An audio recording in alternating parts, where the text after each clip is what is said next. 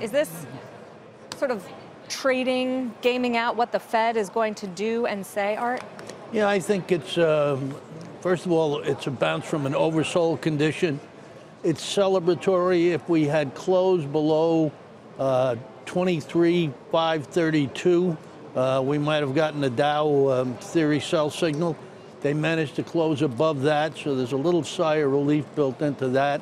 Also, the amount of pushback on the Fed before the meeting is absolutely amazing. It's borderline historical, I would say. From the president? Well, no, not just from the president. That's counterproductive. The more he talks against it, the more he's pushing the Fed toward doing it. But the idea that you've got gun lack, you've got editorials in the Wall Street Journal, it's pretty amazing stuff. You know, I think that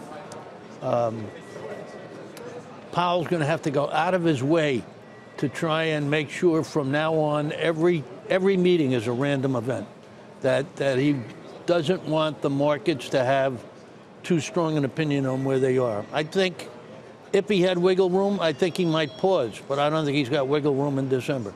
Really? Yeah. You mentioned the Journal op-ed. They actually give him a suggested answer to the question about the president. Right.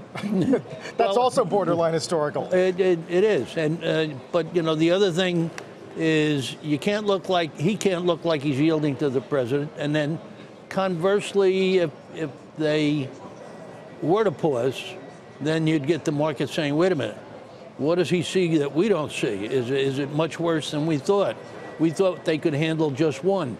So this is really a rather strange meeting. So he's got to begin to disabuse the market from getting too heavily ahead of itself. That's where the trouble was the last time, talking about getting back to neutral, that it was a long way to neutral. That meant many increases, and then they had, we're pretty close.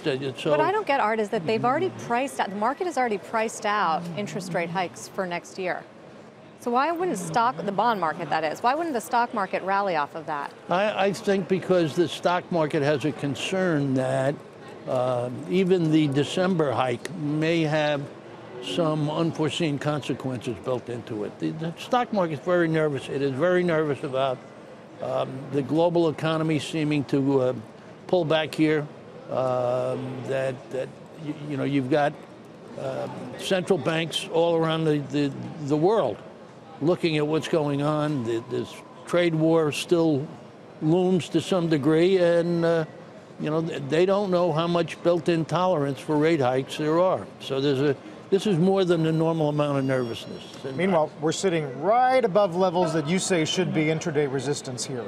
Yes, yeah, I think 23.9 seems to be getting you some pushback right around here, and it'll be interesting, as Sarah prophetically said, if it lasts.